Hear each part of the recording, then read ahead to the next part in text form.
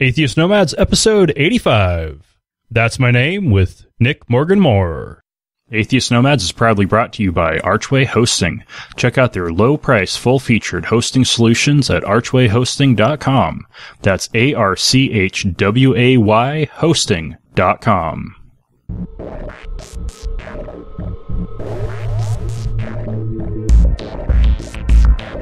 We are the Atheist Nomads, bringing you history, science, politics, religion, and interviews with leaders in the atheist community.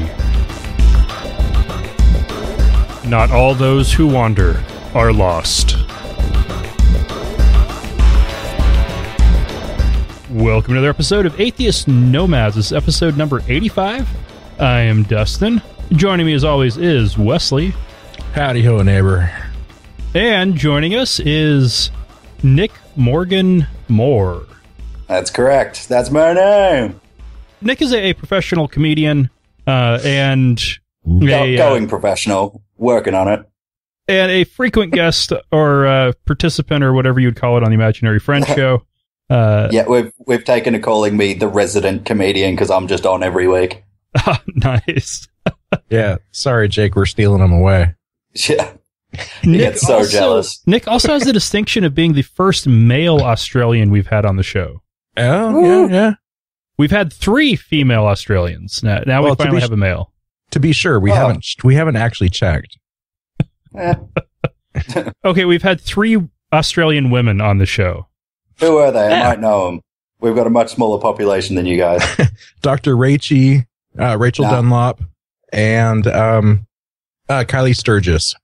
Don't know. Sorry. And Shelley Siegel. Oh, yeah. Nah. You should know Shelley. Shelley's awesome. Oh, okay. I'll say g'day. You should. They're all Western Australia. Oh, well, gross. Shelley tours. Yeah. Oh, yeah. Yeah, for sure. No, Western Australia is very pretty, but it's very sparse. Like, the majority of their state is desert. But, to be fair, like, the majority of my state is bogans, so it's not much better. Oh, God. I've heard bad things of these bogans. Yes, these bogans, yeah. Almost as bad as vogons. Southern Cross neck tattoos everywhere. Wow. Okay. Yeah. Yeah, it's totally become a thing, eh? Like, if you're talking to someone and they've got a Southern Cross neck tattoo, you just leave. Okay. There's a little corresponding thing with this awesome movie that Bobcat Goldthwait put out a couple of years ago called God Bless America. He's talking about these telephones that, everybody calls in for all these, stupid singing shows or whatever for ratings, all the people that show on these shows. Anyways, he wished that there was these little explosive devices in these phones that would put a mark on their face so that he would know that person is not going to add any value to my life. Just walk away. Yeah, that's what a Southern Cross neck tattoo does. Just lets everyone know. Wow. I would almost go as far as to say that about any neck tattoo. Yeah. But there are a few decent people that have them. Yeah, that's for sure. Like porn stars and stuff. God bless them. Yeah, they do good work. They do. Yes, they do. Yeah, so what's going on, guys? Fantasize. What? Okay, so. All right. Let's start at the beginning. Were you raised religious?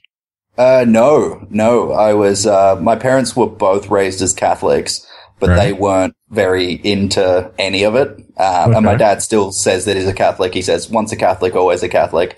I'm like, Dad, you don't go to church ever, and you bang around like a fiend. Like, my dad is the silver fox, like, I've been out with my dad and girls my age hit on him.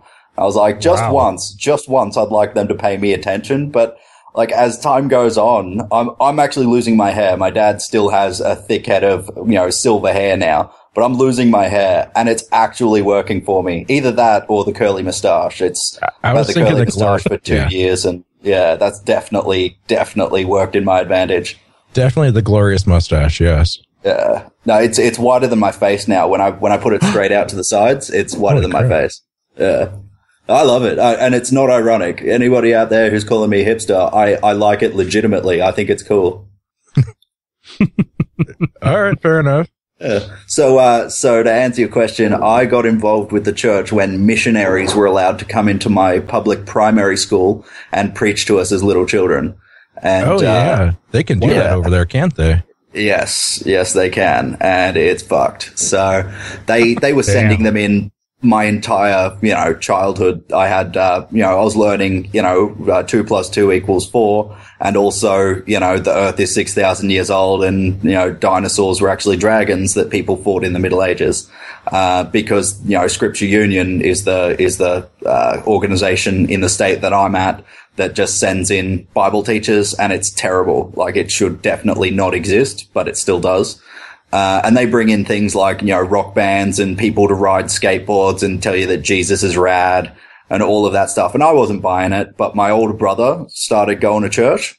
Yeah. And, he started taking me to church, and I got sucked in by the community there, cause people were paying attention to me. I'm a middle child. So, a total attention whore. Part of the reason why I later became a comedian, but we'll get to that. I started going to church with my brother and got saved, and we started going to this, Pentecostal Christian church. So it was all about the Holy Spirit. What variety of Christian were these original missionaries you were dealing with?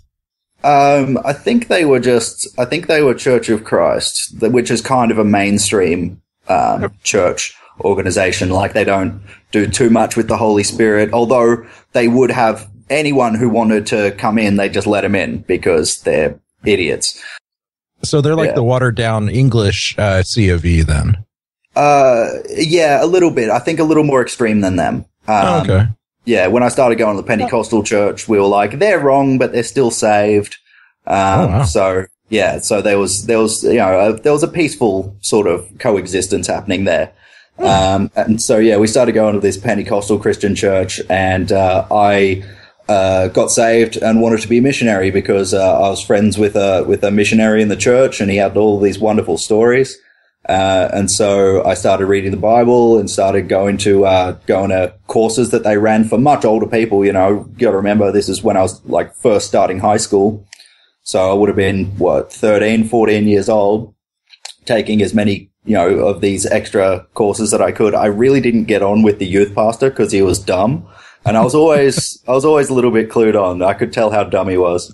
And so, one of the biggest rifts between me and my church is that they kept harping on about the end times and about the rapture, and like they'd play bloody what was it, the Kirk Cameron Left Behind movie. They'd have like movie night and everyone would watch that, and they're like, this is exactly how it's going to be. But because I wasn't a moron, I actually looked for alternative interpretations, and I identified as a preterist. So at the time, I believed that everything that the Book of Revelation was talking about happened in 70 AD with the destruction of Jerusalem, which very possibly could have happened if in fact the Book of Revelation was written at the time and not much later and then added in. Or even if it was written much later and added in, it could have been referencing the events of AD 70 and the destruction of Jerusalem. But regardless, I didn't fit in on that one point, and because of that, the pastors just hated me. They kept trying to bring me round, but I just wasn't having it. Well, because that's a pretty heretical view, saying that Revelation's that is history, a giant sticking point. Yeah. Well, the thing is that the current interpretation of end times theology is actually very new. I discovered that with the research I was doing at the time. It had only been around for 100 or 200 years. Some preachers wanted to really put the fire in the people, so they're like, no, the world's literally ending. And some people who take glee in the idea of the unbelievers burning in the pit were just sort of latched onto it and held onto it. That would be all my Baptist relatives. Yeah. Pretty much. Yeah. If you don't go to that church, you're going to hell. Yeah. It's awesome. Yeah, for sure. So to move a little further through my life as a Christian, you got to remember, probably incidental, I was so fat at the time. I was so fat. I was 165 kilos. So that's a lot of pounds. And so 500. Yeah. 400 or 500. I think I was like 3 something. Anyway. Nice. Yeah, I was huge. For Wesley and Our Everybody other knows. metric illiterate listeners, the conversion from kilo to pound is 2.2. Oh, Yeah. wow. So basically double and then round up. Yeah, that's right. So I was almost 370 pounds at my largest. So I was a big old fat guy, and I was preaching the word with fire, like you probably would have been used to that from the Baptist family. Oh, yeah. Yeah. Fire, for sure. brimstone, all that. Yeah.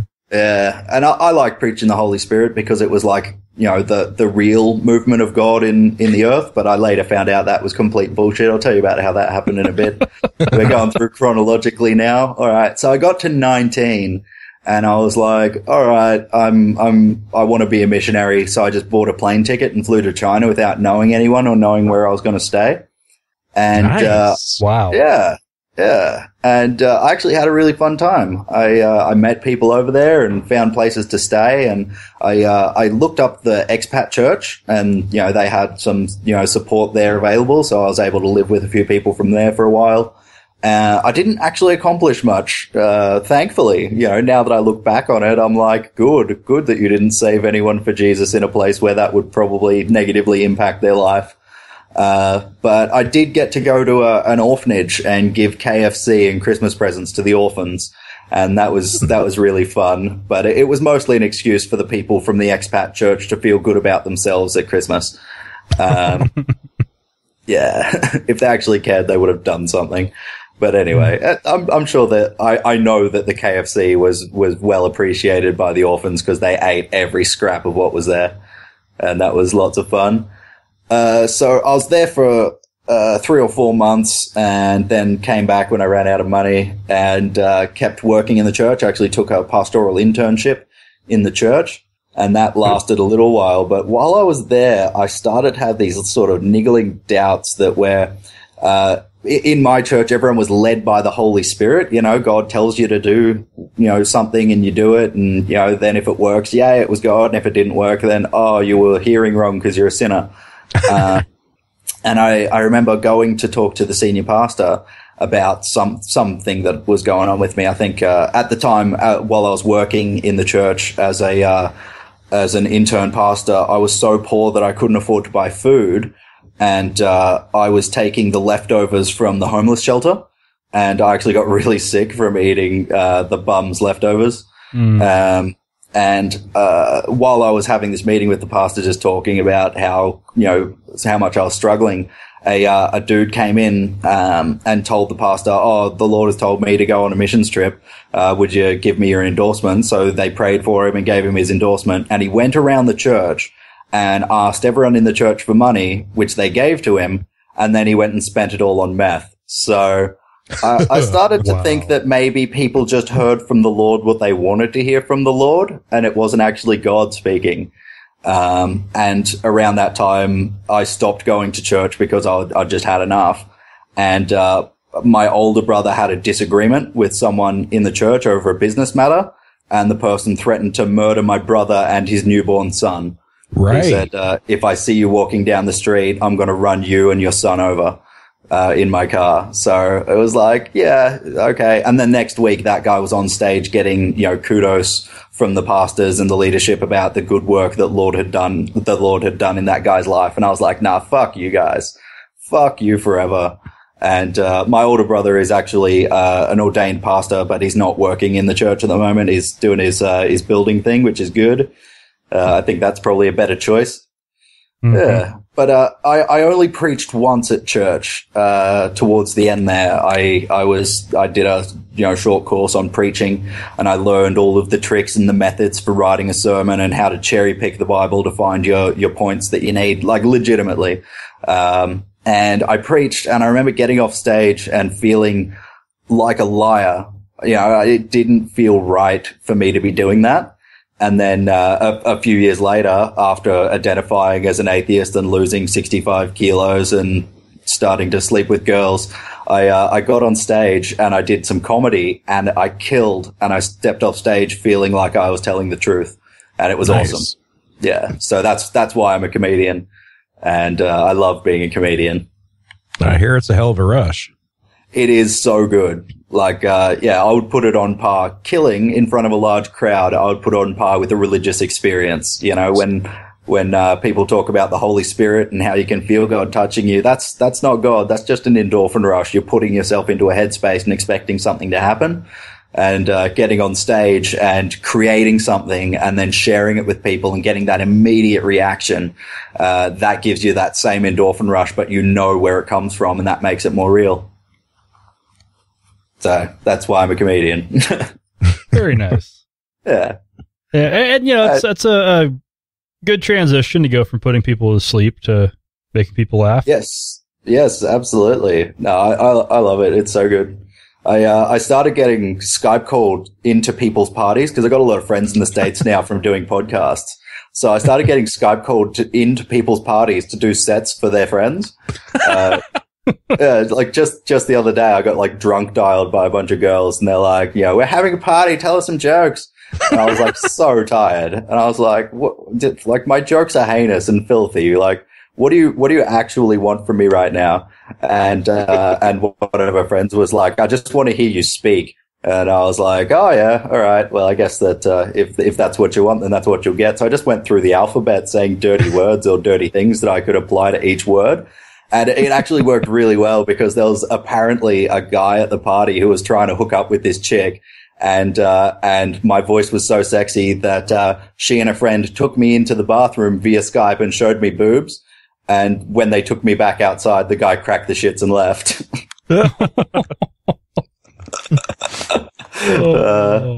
Wow. Yeah. I've got a projector. I'm putting you on. I'm going to be drunk dialing your ass pretty soon here. Oh, wicked. Yeah, dude, if you throw a party, let me know. I'll actually put together a set for you. Oh, that's awesome. Yeah. Oh boy. So, how'd you get mixed up with Jake and skepticism or just stuff like this? Just odd stuff. Yeah. Well, I left the church, and for a few years there, I was really sort of not sure of what was going on. You know, I was always smart and, you know, trying to think my way through things. So I was trying to reformulate an entire worldview from scratch. And so I was working on that for a while, and then I found podcasts, and I found a few that really sort of resonated with how I was feeling towards the church and God and all of that. And started listening, you know, to a lot of these podcasts, and, you know, Cognitive Dissonance was one, and, the Imaginary Friends show was another. And I had actually heard Jake on the radio, before I'd become an atheist. And, I remember just like hearing him talk, and I was like, that guy sounds really smart. And then later I found his podcast. And I was like, oh, I was wrong. He saved it all for that radio interview. And so after listening to his show for a while and doing comedy, I just sent him a message saying, "Hey, do you want me on?" And he goes, "Yeah." And he's had me on like every week for the last 7 or 8 months now. So I think I've pretty much wormed my way in there. And I love it. I really like Jake. He's a really good guy. We met in person and really hit it off too. So it's good. It's good. Yeah, I think it's about the time that you get a co-host credit, man. Yeah. Tell Jake that. I think he wants to. I think he's about there. So that's if he doesn't boot me off for cheating on him with other podcasts. Yeah. He better not. Yeah. No. Well, if he listens, he might change his mind. Because I have to rein it in. Yeah. He doesn't really listen to other people at all, Wes. So it's okay. Yeah. It's all right. Yeah. It's not like we're using a condom here either. So. So that's how that happened. Yeah. All right, let's backtrack a little bit with the. Yeah, ask me questions. The whole churches operating in schools thing you guys have down there. That incredibly backwards program. Yep. How do they choose? Choose who goes into the church, into the school. Yeah, well, they just take, actually, it's completely fucked. It's changed recently for the worse. What's happened is in the past, companies would come, or organizations would come to the government and say, we have a Bible curriculum as part of, our country being a nominally Christian country, even though we're way more apathetic towards it than the United States, because of history where we're nominally Christian. And so Bible studies is part of the curriculum. So they allow, organizations to put in a tender, and then they pay them some amount of money, and they send in, people with resources to indoctrinate your kids for you.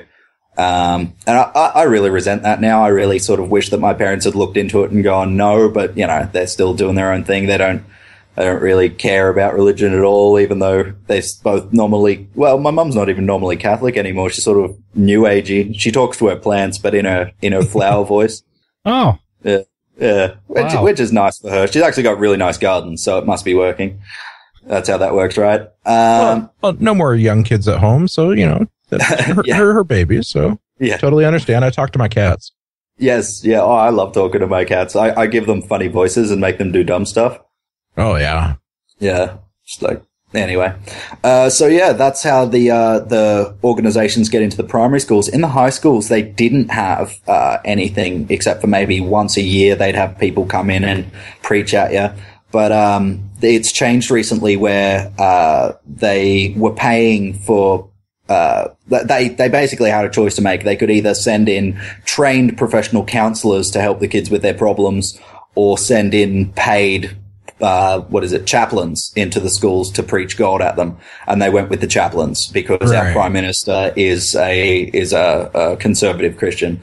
And, they were sued. They were sued for doing this because, the way that we were able to sue them was actually, the funds. The funds were coming from a source that wasn't technically legal, just funny money business. So what the government decided to do, rather than pulling their funding, was to give them all of their money in one hit so that it couldn't be taken away from them, and remove oversight. So now they've spent $200 million odd on these chaplains to go into the schools, and there's no oversight. The government can't tell them to stop. So shit. Yeah, wow. It's just assholes in power throwing money away while they're crying about how much of a debt our country is in and using it to cut, resources to people who need them. Meanwhile, perpetrating, human rights abuses against asylum seekers on Manus Island. So, it's a good time to be an Australian. Yeah. Motherfuckers. So with the primary schools, are they still just spitting out contracts? Pretty much, yeah. I know in Queensland, it's Scripture Union is the name of the organisation. And they still send people into schools with, once a week for lessons with resources, little workbooks for them to work through to get properly indoctrinated. Yeah. Okay. Man, I get so depressed talking about this stuff. Can we talk about boobs? Fucking A. Actually, I have a joke in my stand-up about boobs, which I'll share now because I haven't used it on stage in a while, so I may as well turn it into a podcast bit. I talk about how the real reason that I left the church was because of boobs. Because when you're a Christian, especially a evangelical Pentecostal Christian like I was, you're only supposed to see 5 boobs in your entire life, One of them belongs to your mother because the other one would either have a child in front of it or have be tastefully covered. 2 of them belong to your wife because the Bible says he who finds a wife finds a good thing. And the other 2 are yours because Christians are fat. And it's okay for me to say that because I was so fat when I was a Christian. What? Not like a 6th, the one that's standing behind the pew at the front there? Oh. No, we don't call people boobs here. We call them cunts. Oh, fair enough. Yeah. I think it's like the same thing though. Yeah, totally. Yeah. Yeah, actually the last few times I preached, I saw boobs. Cool. I was preaching in Mexico, and there was a lot of young mothers there who would whip out a boob and feed their baby. Yeah. Nice. And I'd be preaching along and look down and be like, oh crap, there's boobs. When you're super repressed as a Christian, like that could be the end of you. But like as an atheist who gets boobs whenever I want, that's like not even a thing to me anymore. I see people breastfeeding, I'm like, whatever. Mm-hmm. Unless they're real good, in which case I'm like, that lucky baby. Yeah. Yeah, if I see really nice boobs, it just takes that extra half second for me to say, whatever. But I'm like, whatever, okay. Yeah. And then moving on along. Indeed. So, where do you live right now? Queensland? I live in sunny Queensland, which is like the Australian Bible Belt. It's not as extreme as the US Bible Belt, but there's more churches and Christians here than there are in other places. Heard something like call that the Northern Bible Belt or something. There's something like cute little way to say it. No like idea. We have the Southern Bible Belt here. But anyways, I'll shut up. Yeah. Delete that part, please. Good call. Shut up, Wesley. All right. Vapor. Yeah. I need to get that soundbite from the next generation. Oh, fuck. All right. Fair enough. You guys are Trekkies. Fuck yeah. Yeah. Yep. Have you guys checked out Babylon 5? Bab 5? Yeah, I watched it a bit. It's been a couple of years, though. Way better than Star Trek. Yeah. I haven't watched that one yet, but my fiance and I have been working through Star Trek in order of star date, and we are nearly finished. Okay. We did make one deviation from that with, because Voyager, it's so far away that it doesn't follow the timeline and kind of would detract from the Deep Space Nine timeline. And to be honest, like the amount of distance that they traveled would cause some sort of time dilation effect, which would screw up all the timelines anyway. Exactly. Yeah. And so just a question about the method that you're watching them in. Does that mean you watched Enterprise first? Yes. You poor man. I actually liked Enterprise. I did. Yeah. Half of season 1 was good. Season 3 was okay, but 4 was great. Yeah, I reckon it got better over time. I reckon that each successive season was better than the one before it, yeah. Season 2 really did suck ass, though. Yeah.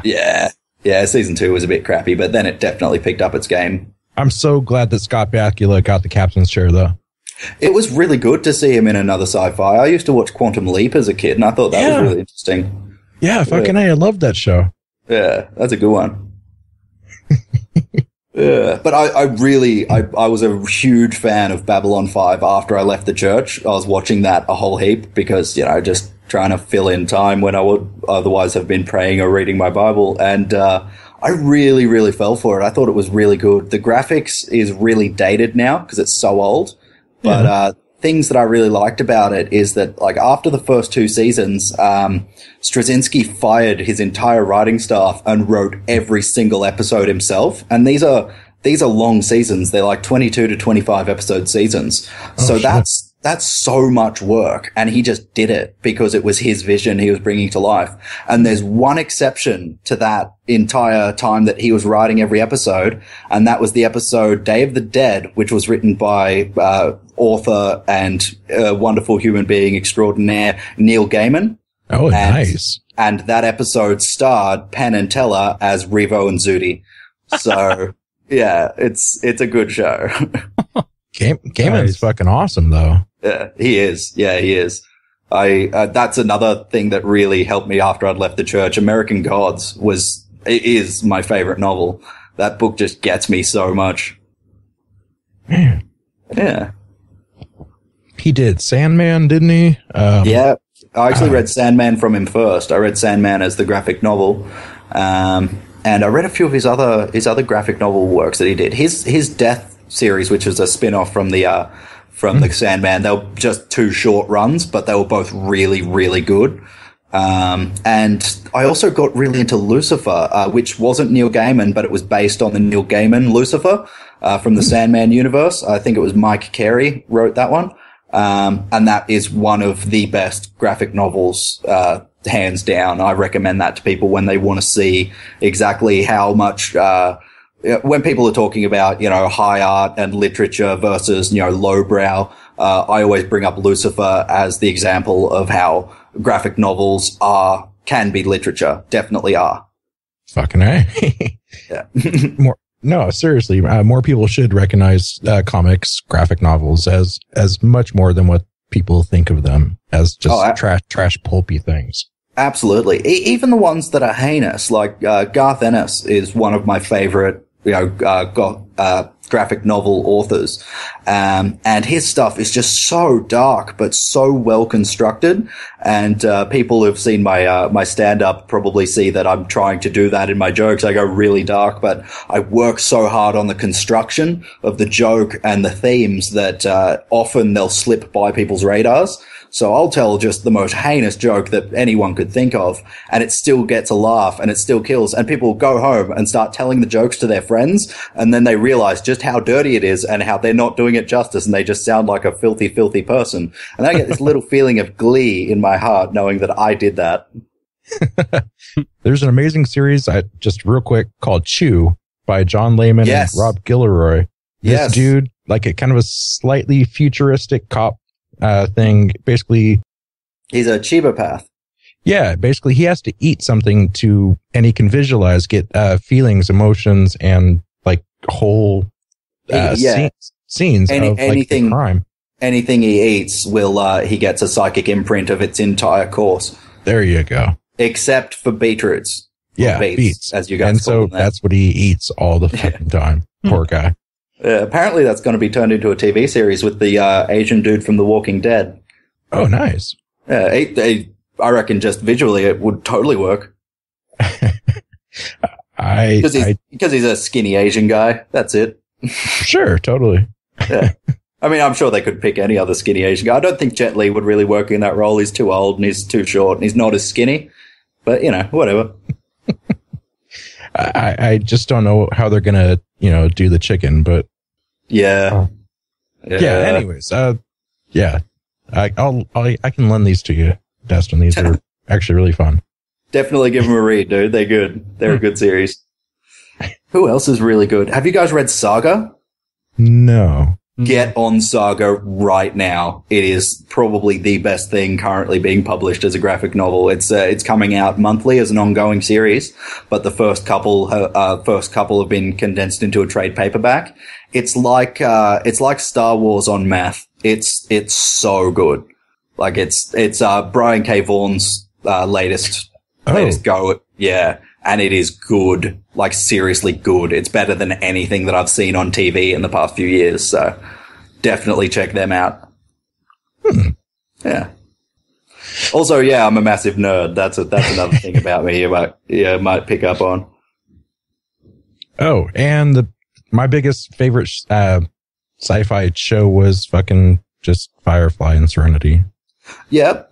I definitely point that out to people as something that was potentially going to be amazing. I tell people it's not the best sci-fi TV series ever made because it was cancelled. I reckon it would have gotten even better than it was, and definitely would have fleshed out into something amazing. And I've read the comics that he's done since then. The one that was a follow of the bridging between them, and one that was the episode that they never got to make. And I think there was another one. Oh yeah, he did tell Shepard's story. So anybody who watched the show and the movie and were like, what the hell is going on with Shepard? You do actually find that out. So yeah. Between the end of the show and when they find him almost dead. Yeah. They fill in his backstory, Shepard's Tale. Yeah. Really? Yeah. Yes. Okay. Written by Zach Whedon. So, it's pretty decent. I like how Joss Whedon brings his brothers into stuff. I'm probably not going to. My little brother's bastard. I just say that because he's skinnier than me. Well, is he prettier? I've been told no. I've been told that my moustache definitely lends in my favor, and he can only grow one side of his moustache. So right. He's but no, he's really ripped. He's been hitting the gym like crazy. So he looks like young Arnold Schwarzenegger. And like I've still got a few kilos to lose. Like I'm down 70 kilos now. And I want to go another 10 or 15 to get to sort of my peak physical condition. And then I'll need to get skin reduction surgery because I've got loose skin already from being so fat. And, once I get that done, I'll start on my tattoos, but I'm not going to start before then. They're not going to let you in the U.S. to stay here if you're in that good of shape. I better come over soon. Oh boy. So what's the comedy scene like where you're at? Yeah, comedy here is really, at the moment, it's really good. It's a very hard scene in Australia. Basically, you can be a professional stand-up comedian and you still need another job. You have to be absolutely top tier to do it for a living, which is one of the reasons why I can't afford to buy food, because I lost my job recently and that sucks. But I want to go pro. I want to take it on the road and do it for a living. But it's just so hard to do that here. In terms of the comedy quality, it's top notch. The Brisbane scene, and I live closer to the Gold Coast. There's only a couple rooms on the Gold Coast, so really it's combined. You know, it's two cities an hour away from each other, that share comedians, and they're all fantastic at the moment. We've got a really good class of comedians stepping up, and we've had a lot of international acts and national acts come through Brisbane and hit up the open mic scenes, and they've just left glowing reviews of what's going on. Obviously, they didn't see my set, so that's why that happened. I would have totally brought it down a couple notches. I've heard some really good things about the Brisbane Comedy Festival. Have you been in there?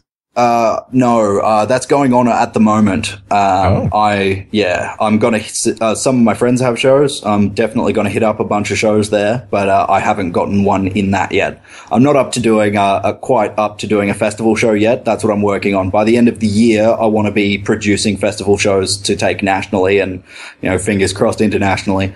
But my decision when I started comedy was focus on getting good first. So I spent my first 3 years not doing, you know, any sort of promo stuff. I didn't have a Facebook page. I didn't, you know, push my Twitter that much. I was just focusing on getting good. And then about a year ago, I for somehow took a step up and started just consistently doing really, really well. And since then I've started to be offered paid spots, and I'm doing my first MC gig at the end of this month. Which is really exciting for me. You need to learn, there's skills you need to learn how to do longer sets. And, one of them is being on stage without jokes, to fill in time before your next joke. And when you're getting 5 to 10 minutes, you just don't have the opportunity to develop that skill. So that's why MCing is really good. So that's why I'm putting my name out there to do some MC work to get that skill so that I can kick up the comedy into the next area as well. Nice. Yeah. There's always more to learn. You know, every time I step off stage, I'm looking at what I could have done better, or looking at what I did really well and figuring out how to carry that across. Are there any common themes in the jokes that people tell? Because, like, I've seen, you know, for a few examples around Boise, a lot of jokes are about how people are liberals living in a very conservative state, or atheists, or they're Christians, but not that kind of Christian. And Seattle, or like Portland, it's a lot of I'm poor and depressed and do drugs. And Sacramento's I'm poor and depressed and do meth. And yep. Here, I guess that it'd be everyone's. I reckon that like 99% of comedians are atheists. Everyone is incredibly blasphemous, and, you know, just 'cause. It's because the Christians here keep arcing up, you know, like there was the gay and lesbian Mardi Gras in Sydney, and a Christian group bought ad time during its televised release to say that gay sex is bad and gay marriage is wrong. So, like, even though the Christians aren't a majority by any means, they're a very vocal minority. So comedians are very often responding to that. So all of the comedians here bash on, you know, whatever they can in that regard. What else? Just thinking about it. The government sucks. Our government is just made up of shit piles, you know, so we often call them out. I remember, Bill Burr recently was doing his tour in Australia, and he doesn't do research on his crowds. And he got up and was talking about how, like, his one that he does in the States is about how much the president makes and how it's not very much, and he deserves more because he's running a country. And he tried the same joke about our prime minister, and he almost got booed off of stage. And so he should have. That guy is garbage. He is so bad. It is just absolutely ridiculous that we have him as our prime minister. So Oh, I thought you were talking about Bill Burr. Oh, no, I love Bill Burr. Bill Burr rocks. Sorry, I wasn't very clear just there. What? Yeah. I used to listen to a podcast a lot with Eddie Ifft and Jim Jeffries. Oh, I love that one. Talking shit. Oh, yeah. One of the things Eddie always said about being an MC and announcing people is basically have everybody write down, tell you what they want to have said. Yes. And then do whatever fuck all you want to, but definitely don't say what they wrote. Yes. That's a good move. That's a really good move. Oh man, my friend was emceeing a gig just the other week, and one guy was going on and on and on about his stage name, and he emphasized it. I heard him emphasize it 5 times before the show. This is my stage name. It's not my real name. This is my real name. Don't use my real name. Use my stage name. It's this. And he went over it and over it and over it and over it. And my friend got up on stage and said, "Fuck you," and announced his real name and just handed it over to him. The guy was an arsehole. So it was good. Which is funny. That's another thing. A different theme in the current comedy circuit that I'm at. There's so many wonderful people. It's really shocking to go to a gig and meet a stand-up comedian who is an arsehole. So when you do, you just give them hell because they deserve it. Oh yeah. It sounds like it'd be the most fun little in-group ever. Just, telling jokes, having fun, and just talking shit. Yeah. No, being a comedian definitely rocks. I just recently there was just a night that was so fucked. We were at a pub and there was a huge storm raging through our city, and everybody had like evacuation warnings and all kinds of shit. And so I went to this gig anyway because I'm a beast, and there was like no crowd. There was like 10 people in the audience, and then there was like another 10 people up the back of the same room just celebrating a birthday party, and they weren't getting involved with the comedy at all, and everyone was bombing. And I remember all the comedians, in between sets were saying, "Oh, well, one of these nights is the nights where it's good to bond together and suffer together." And I got on stage, and the birthday party heard me and came on down, and I absolutely slaughtered. And then when I was done, they went away again. So I was the entire time they're like, "Oh, it was such a hard night." I was like, "I don't know what you guys are talking about. I don't. What happened when you were on stage? I don't know. I only know what happened when I was on stage." All right. Maybe I'm the arsehole. I think I might be the arsehole. Yeah, just a bit. It kind of is my comedy persona. I'm like an arsehole that people love and they don't know why. So that's sort of what works for me. That and being a villain. I've seen online people have been commenting on how much I look like a villain, and that's definitely my stand-up. I'm definitely a villain while I'm on stage. God, yes. You need a cape and a stovepipe hat, man.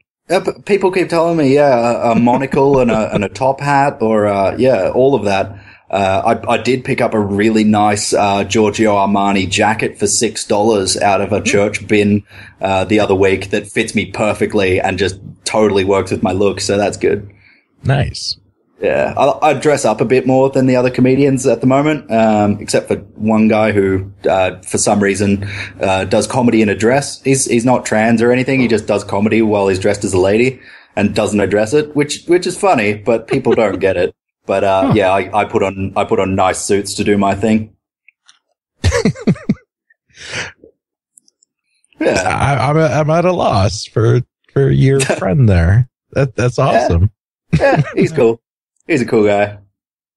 Well, that'd be enough to distract people for about the first 30 seconds until he actually gets to a good joke. So. Oh, yeah, he just needs to get his look so shocking that he can distract them for 5 to 10 so that they won't notice that his entire set is shit.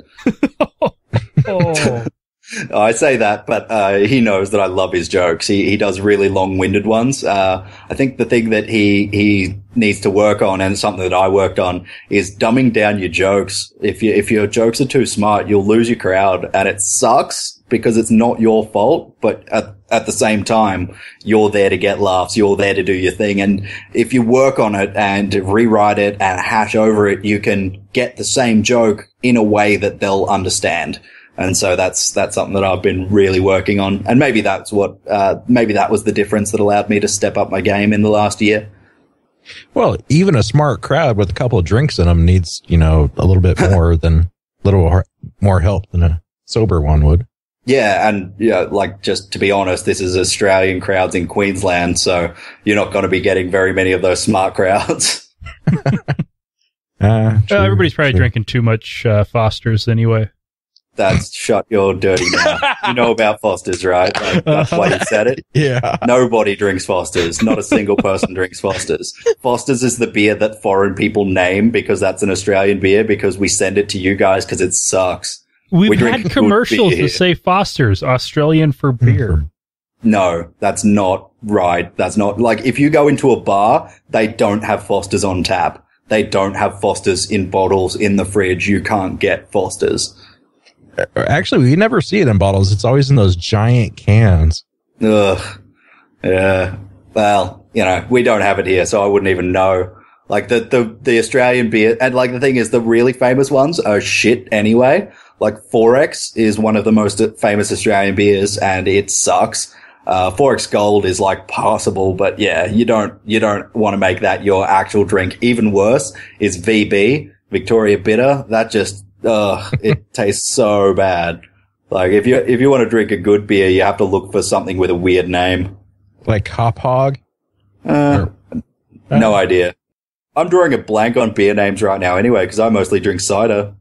That follows. I'm drinking Moose Drool right now.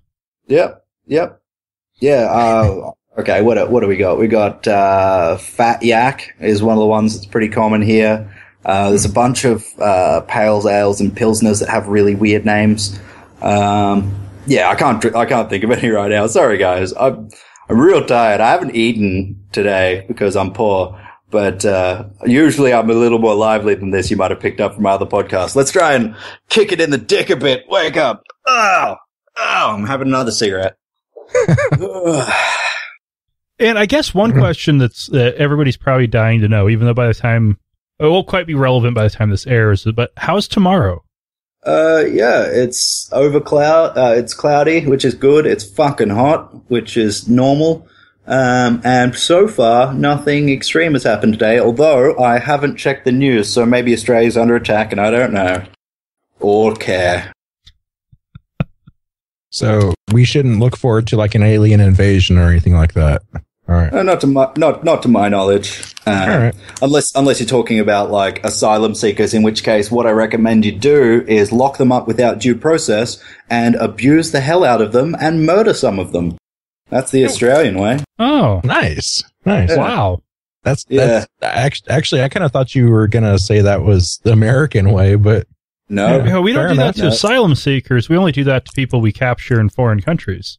And brown people who live there. Well, and then take them to other foreign countries to torture. And or brown people from your country. Is what I'm getting at. So, what are you guys doing to refugees?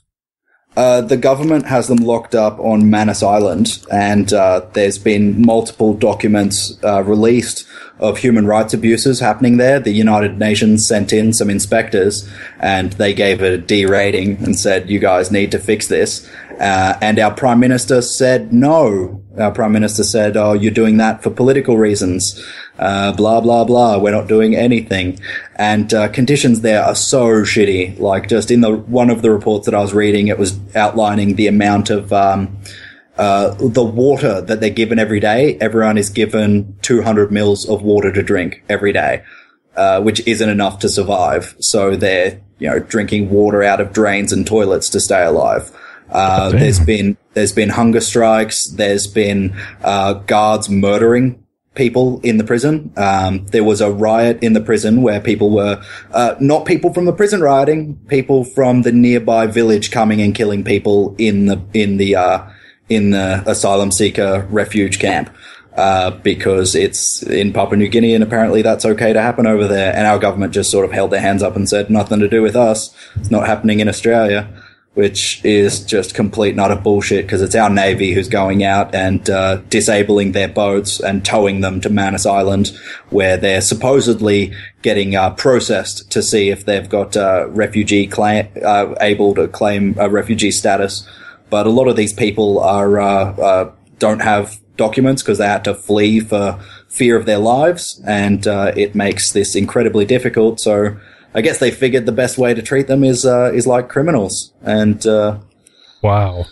Yeah, which just absolutely unequivocally sucks. Man.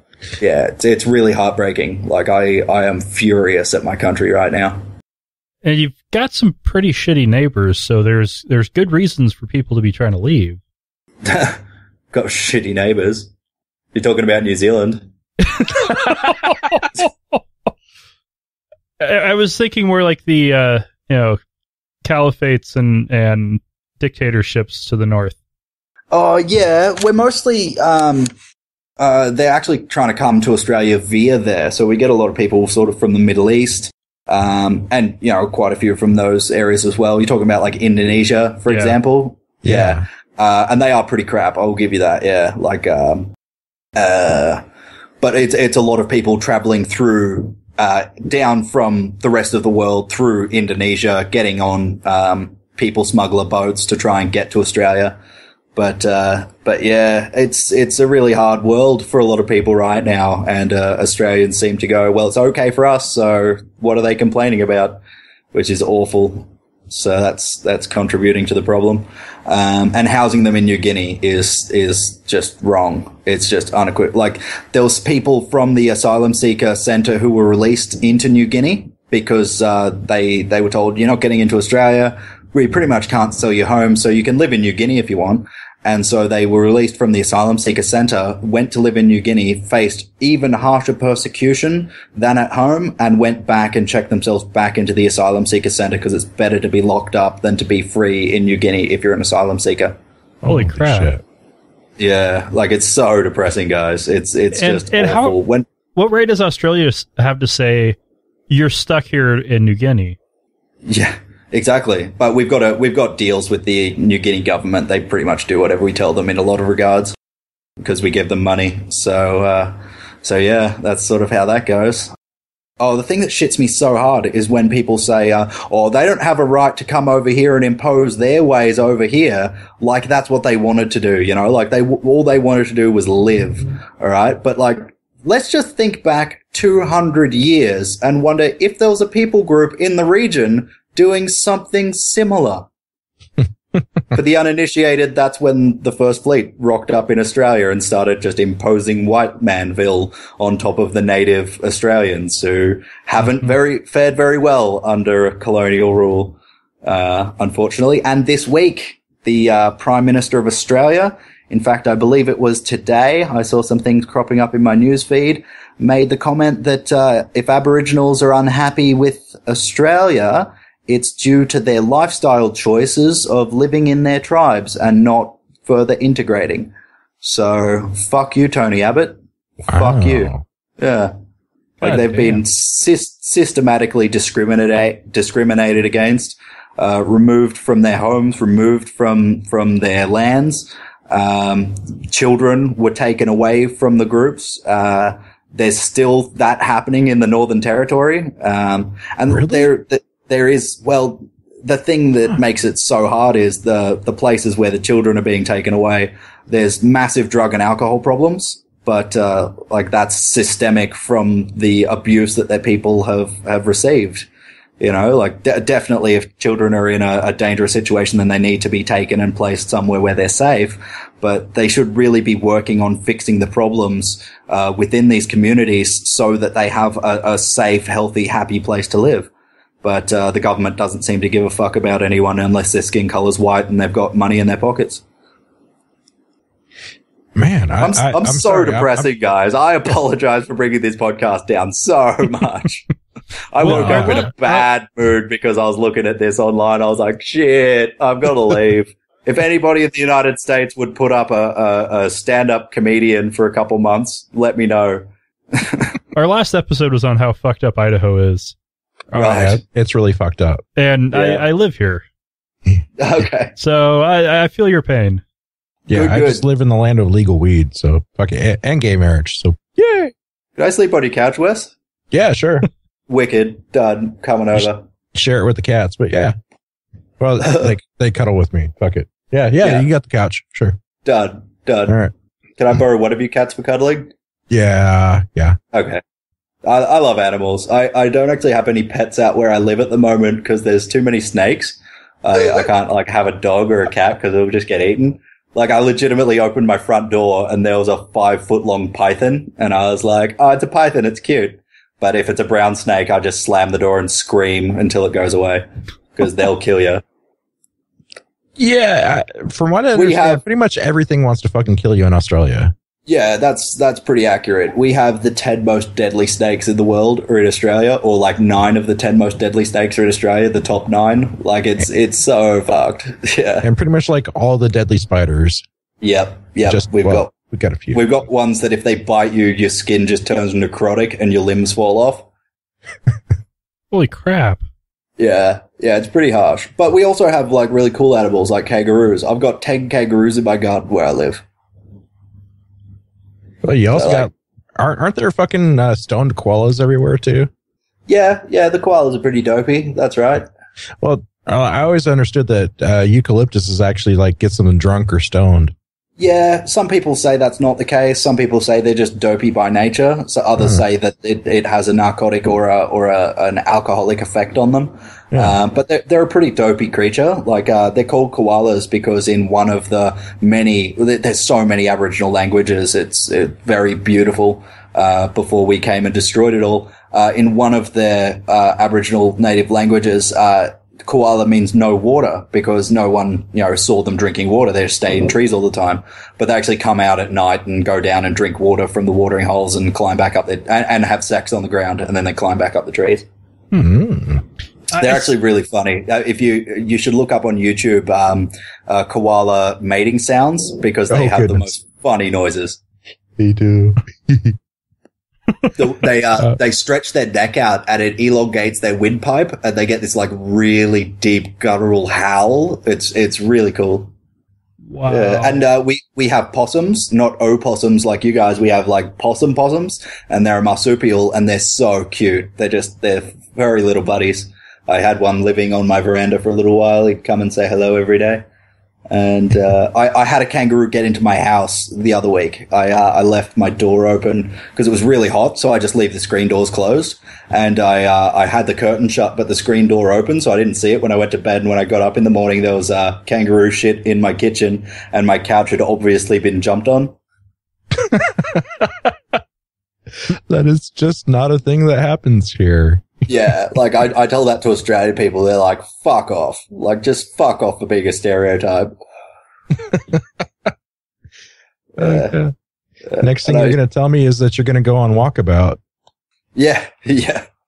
Oh, that'd be fun. I'd do a comedy walkabout. Like, if I came over to the States, I'd probably call it the Australian Walkabout Tour so that people know that I'm from Australia and that I'm just wandering around doing my thing. Yeah. Then you could always put another shrimp on the Barbie. We call them prawns, and they're much larger and tastier. Would you have to cut it with a rather large knife? No, you just shell them. You just boil them up and shell them, and then that's the good way to do them. You can do them on the Barbie if you want, but a lot of people just boil them up and then cool them off, and then shell them and eat them cold. Or would you do that, or would you Sheila? No, I'd do that. Pretty much everyone just sits around the table and grabs prawns. You've got a bowl in front of you for shells, and you just dump your shells into a bowl for dipping your fingers in because it's nasty. And nice. you just shell them and squeeze some lemon and salt and pepper on them and eat them. Some people put sauce on them. We put tomato sauce on pies and sausage rolls, but you wouldn't put tomato sauce on a prawn. That'd be gross. You put on like a Thousand Island or a cocktail sauce. Yeah.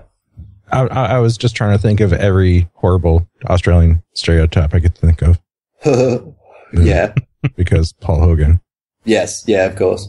No, your barefoot Sheila's busy in the kitchen making sandwiches. Except she has trouble because she's pregnant, so she can't reach the counter. Is she that short?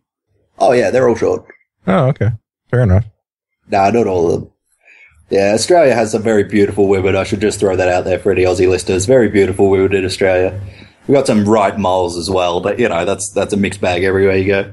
Do you guys have the word mole? No, unless you're talking about this small creature with big giant teeth. Or the measurement of stuff. Yeah, no, mole, like the animal. That's what some people call, like, their women. If they're not a nice woman, then they might be a mole, or they're a bit moley. Like if they talk really ochre and they've got a neck tattoo and 5 kids and they're on Centrelink and they're on bloody OK Cupid trying to find a man, and they're like, if you can't accept me at my worst, you don't deserve me at me best. Then they're a mole. Okay. We have a gender neutral term to describe people like that here, and that's white trash. Yes, yeah. Moles would be white trash. Like they're female bogans. Really, would be moles. I reckon. Could you actually define bogan just a little bit more besides neck tattoo? Yeah, they're right. They're really rednecks. Like bogans are rednecks, but they're not necessarily living out in the country. Like there's a lot of bogans that live in the city. They drive utes. That said, not everyone who drives a ute's a bogan. So if you're listening to this and you're like, hey, then I'm not talking about you, buddy. It's okay. Put it away. They drink the shitty beer. They drink VB probably, most likely. Their ute to be full of old VB tins, from getting loaded while they're driving around hooning and yelling either racially charged slurs at people or sexist things. Yeah. So that's what a bogan would be. Jake often gets into confrontations with bogans because, he takes the train. And so there's a lot of bogans on the train. You know, often you'll see them as, young couples having a domestic in public, while their 3-year-old is wandering into traffic. Like that, right. That's bogans. That's a bogan thing to do. And they're all on ice. Is that meth? Yeah, we call it ice at the moment. Yeah. Yeah, that sounds a lot like our white trash. Yeah. So pretty similar. There's parallels everywhere. Yeah, and if any of our listeners, if that sounds like you, then, well, sorry. We apologize for impugning your people, but your people should be less shit, so it's your own fault. Yeah.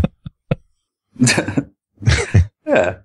What else? Let's try and up the energy a little bit. Oh, we've been going for an hour.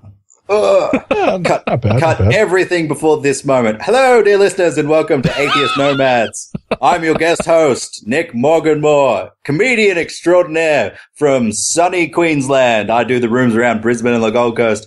I'm also a guest / possible co-host on the ImaginaryFriendShow.com podcast, brought to you by the amazing Jake Farr-Walton. With me today is Dustin Williams and Wesley the Nomad. Hi, guys. How you doing?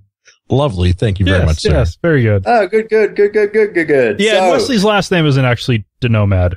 Yeah, I figured that. I did figure that. I also figured he probably wouldn't want me telling his real last name since I don't know it. We're Facebook friends, fucker. No, but Bonetti.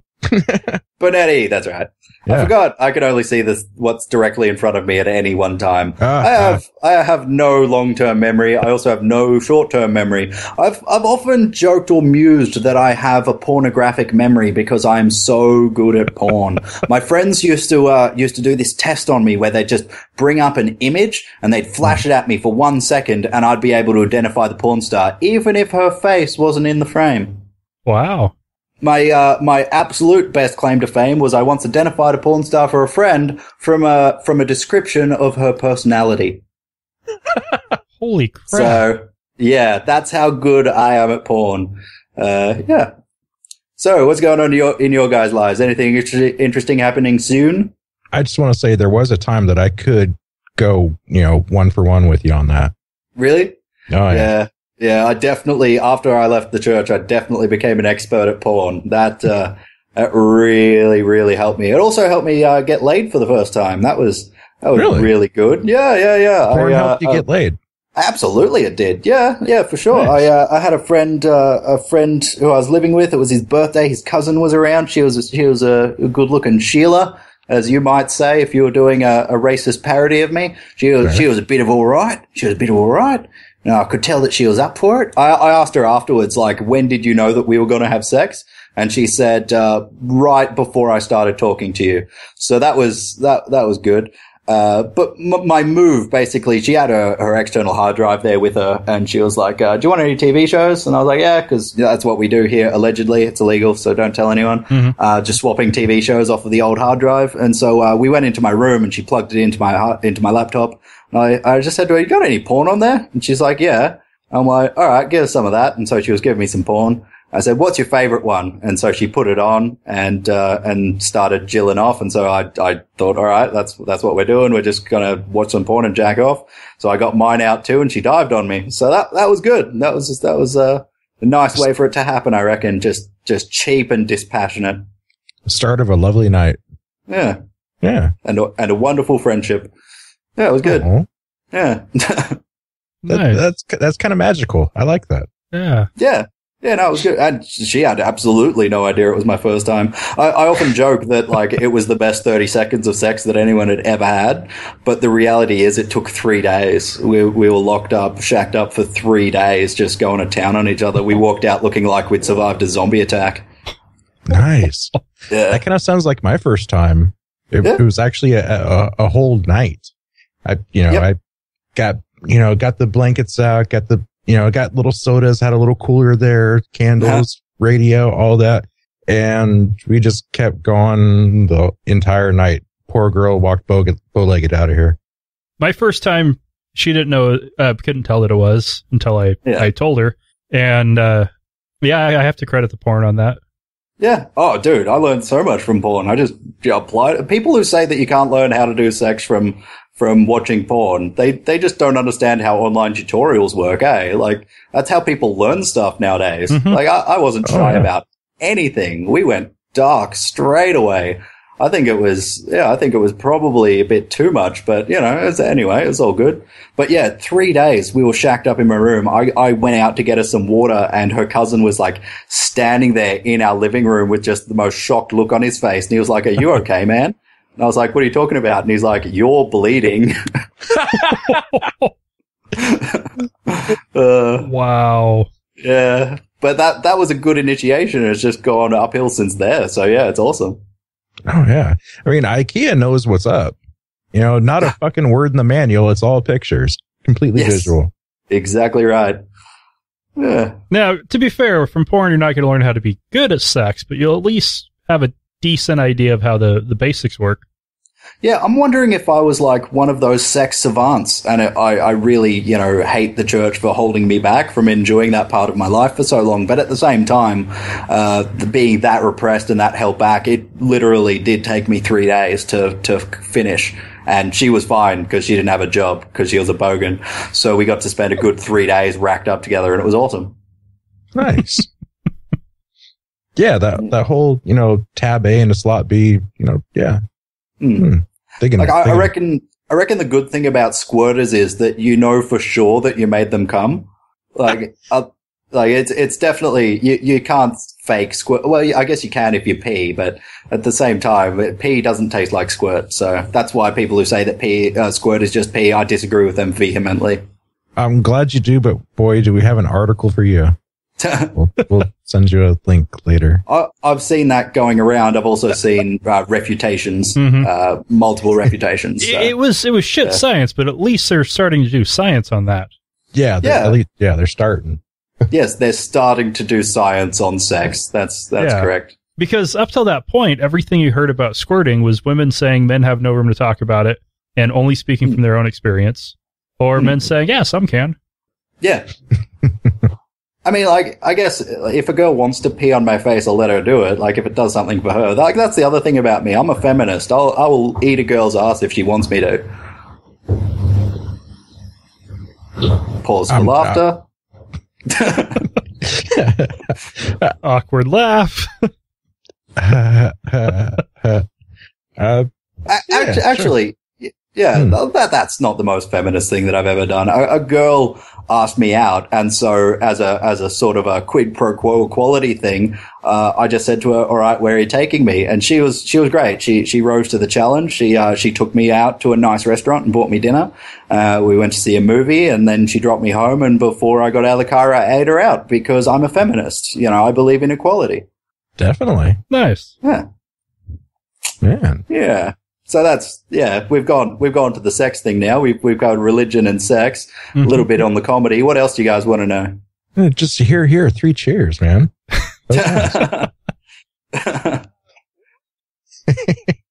Yep. Dude, this has kind of been fun. Yeah. Yeah, sorry for being so subdued at the start there, guys.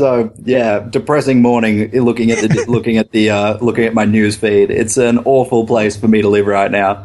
I'm looking forward to using the comedy to take me around the world, and when it does, I'll definitely be hitting you guys up. Well, you're welcome to stay in my little shit place with a couple thousand movies. Ah, wicked. It sounds fun. If you're trying to get away from a place where the local news makes you depressed, don't come see me. Yeah. I think like the worst part is that like one of the first places that I absolutely have to hit when I come to America is Alabama. I got some friends there who are just like, you have to come visit me. It's killing me here. So yeah, I think one of my first stops, if not my first stop, like it will be Alabama. So yeah. Yeah. I cry for them. Yeah. Well, my friend will know. When you get there, be sure to eat lots of barbecue. Yeah, for sure. Whatever weight you lost, you will gain back down there. If it's not fried, then it's, battered and then fried. Yeah, they were explaining to me that often the salads that they get served, the majority of it is cheese and bacon, which, it just sounds like a bad place. And if your spoon doesn't stand up in your sweet tea, they're doing it wrong.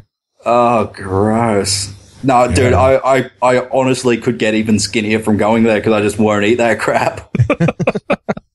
Which I hope so. I want to get really skinny. That'd be so good. And alligator? Oh. Alligator. You gotta eat yourself some gator. Yeah. I've had crocodile. Good. Yeah, we've got crocodile here that you can have. Yeah, pretty much only had it as jerky though. But tasty. Good stuff. The gator I had was kind of, I guess, in nuggets on a kebab, as I recall. It was a few years back. Tastes like chicken? Kind of tough chicken, yeah. Oh, okay.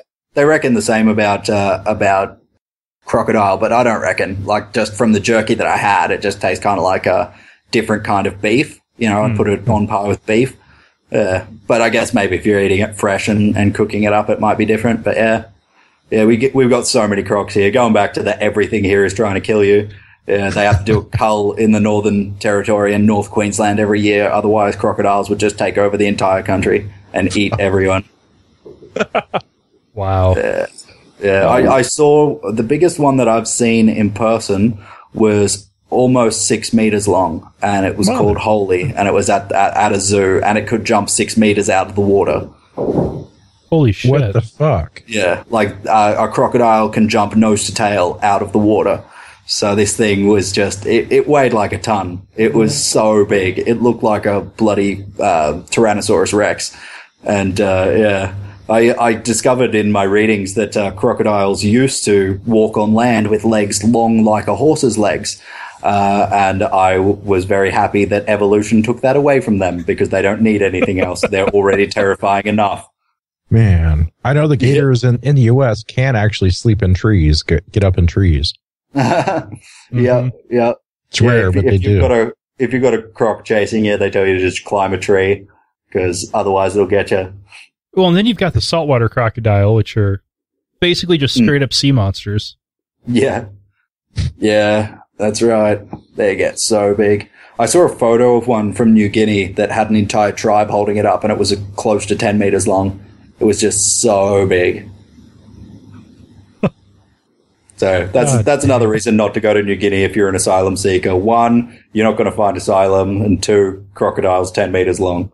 Although I would posit that more people have been hacked to death by machetes than eaten by crocodiles. So you hope that the Australian Navy finds you, not the crocodiles. Yeah, I suppose. Although the outcome's the same: horrible death in a very sad place. Damn, man, I'm depressed. Far out. All right, I'll have to cut out that last little bit of depression, so we end on a nice happy note. Somebody sponsor me to come to the States. I will tell jokes. Yeah, awesome. We'll work for deep fried Twinkies. How about that? Yeah, Yeah, I've never had a Twinkie. That's something that's on my list to try once and then never try ever again. So, do you have anything to promote other than your asylum attempt? Yes. You can follow me on Twitter at Nick Morganmore. That's my name. You listen to the show. That's good. You can also, as of this week, one of my fans started me a Facebook page because they said, you're big enough to have a Facebook page now. And so they started me a Facebook page and it's got like 50 likes. So if we could double that, it's on Facebook. It's, just type in my name, Nick Morganmore. That's my name. And you'll find me. You'll also find my comedian Facebook page. So give that a like. I will be plugging gigs and other things that I do on there. Stay tuned as well because I will be starting a YouTube channel. I've had a lot of people hitting me up to start one. I don't really have good technology here right now. Partially because I'm a broke, cheap-ass comedian, so I can record videos off of my phone and not edit them. And I was considering doing that for a while, and then I thought, try and get something better. So I'm saving up for a camera and some sound equipment so that I can do a good YouTube channel, launch it right, do it good. I've got a couple clips up there, but they've just been taken from phones, so you have to listen really hard to hear that just how disgusting they are. But, hit me up on all the social medias. Look for me in the world because I'll be traveling there soon to do my comedy. By the way, Nick, what's your favorite sex position? Probably the pile driver, I reckon. What about the Australian? Oh, the Australian. The Australian. Yeah. I invented the Australian. You want me to tell it? Okay. You see, everyone I know talks about their favorite sex position or all the ones that they know. I invented one. It's called the Australian. What me and my partner would do is go out back and hurl racial slurs at each other until one of us drops dead from heat exhaustion. The person who dies is the loser. The winner gets to fuck the corpse. Nice. Wow. Yeah. So that's a little taste of my comedy right there for you. I actually go way, way, way worse than that, eh? Like that's sort of where it starts with me. But, it's nuanced. It's clever because I incorporate levels. themes, like, yes, Australians are incredibly racist. Yes, Australia is really hot. Yes, I would fuck a corpse if that was the only thing that was available to me at the time. So, like it's just it's a multi-layered thing. Yeah. The only thing you're missing is the fighting off snakes and crocodiles. Man, like I wouldn't have gotten to 28 years of age if I didn't know how to do that real good. All right. Cheers, man. That was good. Yeah. Okay. Awesome. Good talking to you guys. It's been great talking to you. Thanks for joining us.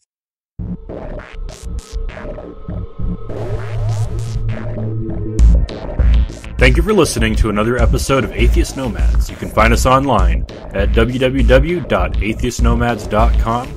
Contact us at contact@atheistnomads.com or leave us a voicemail message at 541-203-0666. You can also like us on Facebook or leave us a review on iTunes, Zune, or wherever else you find the podcast. Until next time, this has been the Atheist Nomads.